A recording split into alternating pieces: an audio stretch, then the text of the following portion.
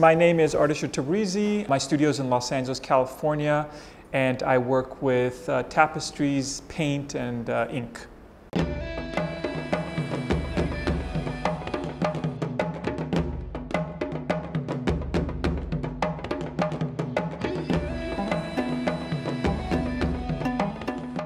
My artistic journey started like 20 some odd years ago.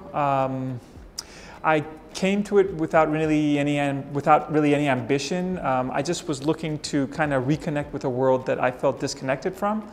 And coming to Black Rock, that was kind of circling my head. And I wanted to come back here and try to reconnect with those original intentions that I had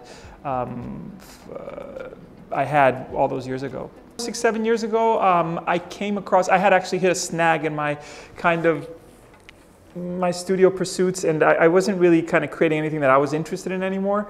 I just felt like I was going through the motions, and I came across this video of this Persian lady, old lady, kind of creating this tapestry by hand, and it was an Instagram video, and that kind of inspired me. So that took about a year. I started playing with materials, started looking around me, and then I found that these materials really kind of spoke to me because they kind of connected with my childhood, where I come from, and it came to me a lot easier than a lot of things that I had done before. And what I mean by easier is that there was like an enjoyment that, not to say that enjoyment wasn't there before, but it was, I don't know, it was a more fulfilling process. So that was the beginning of that, pretty much.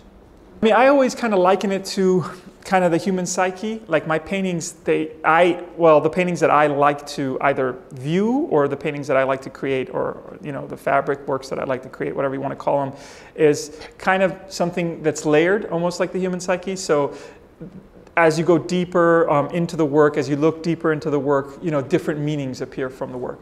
And I think that's why I layer it with fabric, with silkscreen, with gold leaf, with thread, and some new things that I came across while working here at Black Rock, and some different things that I started trying, which is kind of the thread that you see in the background. So a lot of that stuff is new, but at the same time, it's this kind of idea that I've always kind of engaged with in my work, where I like this layering process.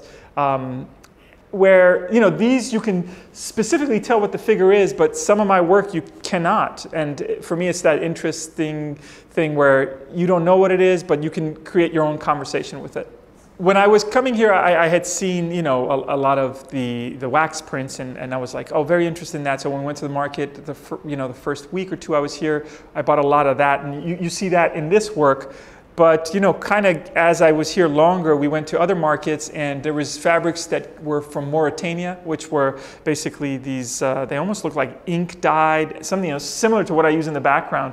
And I just love the fabric, the way that they were made. And for me, it's aesthetic more than anything. So it's something that I view, and it's kind of an intuitive thing that I feel connected to the fabric, and then I'll use that in the fabric, I'll use that in the work. As artists, we have these narratives that we carry in our heads, and those narratives oftentimes kind of drive us to create work that is more vulnerable and allows you to kind of connect to people, and those connections create hope and understanding.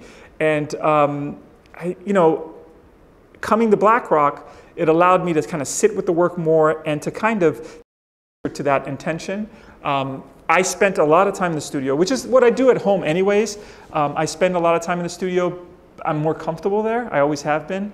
But being here, I wanted to do it in a different environment. But for me, I work in my head a lot. So being in the studio allows me to work out my ideas. Taking back with me, I would say, I totally kind of figured, kind of reconnected with certain aspects of my work that I, originally engaged with when I started as an artist, and maybe I had lost through the years. And this place allowed me to kind of think about those things again and try to connect with them a little bit more, because those are the fuel and the drivers of the work. And if you don't have that, then sometimes you feel kind of lost. And I was feeling a little bit of that before I came here. So for me, there was an intention to try to find that again. But I think I've reconnected to some degree, and going back to my studio back home, I think I'll take that with me and hopefully carry it into my practice.